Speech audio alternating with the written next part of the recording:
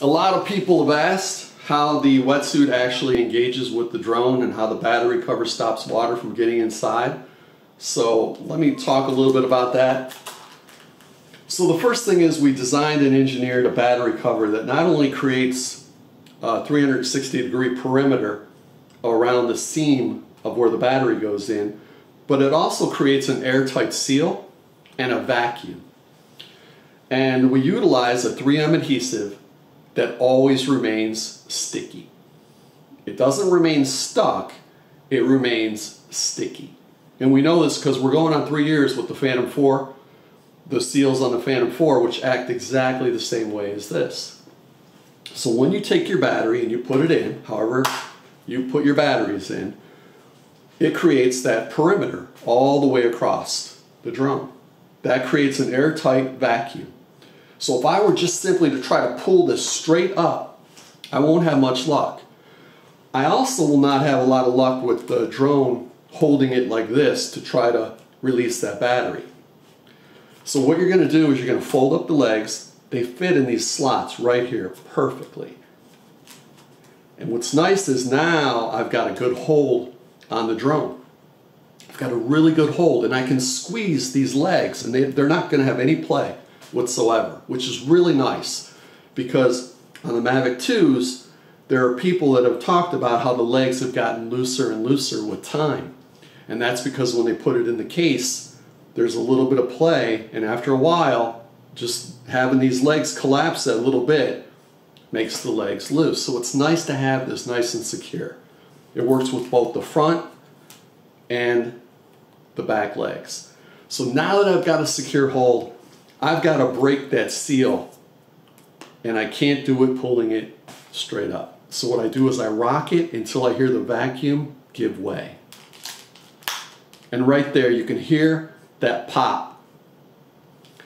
And once I have that pop, I can release the battery. So that's how I know that an airtight seal was created and that my battery was fully protected. So what can happen? Well, if you fly for just 2 or 3 minutes in the rain, in a good rain, I'm not talking about a drizzle, you're going to get water inside the battery connector. And when that happens, your drone's going to drop right out of the sky. It's not going to give you any warning, it's just going to drop right out of the sky. The other issue that you're going to have is the power button.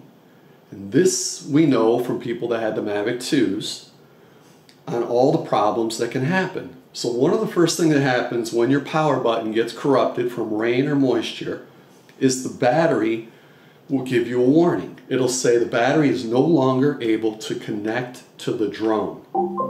Once that happens, your battery is fully compromised. The other thing that can happen is your battery will start flashing. And when it starts flashing, your battery is compromised. And last is when the battery actually starts to swell, your battery is compromised. And sometimes the battery swells and pops the battery right out. The battery disconnects, the drone falls to the ground. That cannot happen when you have that adhesive seal, because it's so impossible to pull the battery straight up. I can't do it. So you've got to fold up the legs, you got to get a good handle, and you got to be able to rock. And once you hear that pop, you can hear the seal breaking. So that's really all there is to the battery and how it engages. The same exact thing applies to the Mavic Air, except it's a little smaller. But the principles are the same. You're creating an airtight seal all the way around the battery. You create the vacuum, and if I were to try to pull straight up, I'm not going to be able to do it, not with this grip and not with this angle. So I've got to put these in place.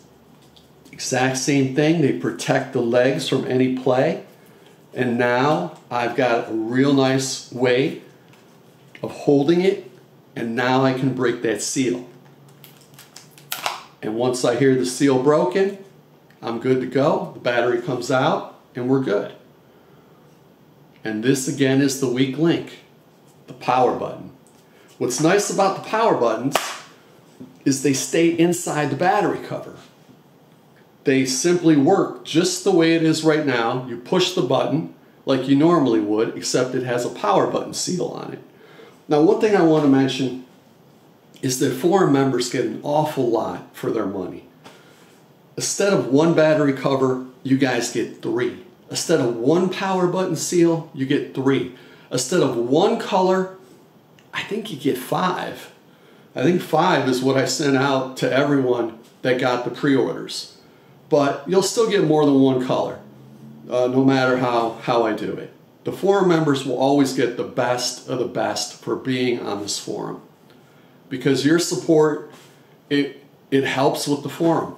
Everybody on this forum wants everyone to be able to fly as successfully as they possibly can. That's the truth. Whether you like different people or not, the bottom line is everybody wants everyone to be able to fly with as minimal problems as possible, with minimum risk.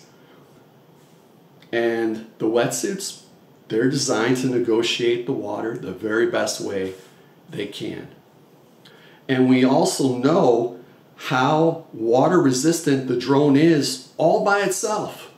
And what we did was improve upon what DJI kind of left open, which happens to be the battery cover and the power button.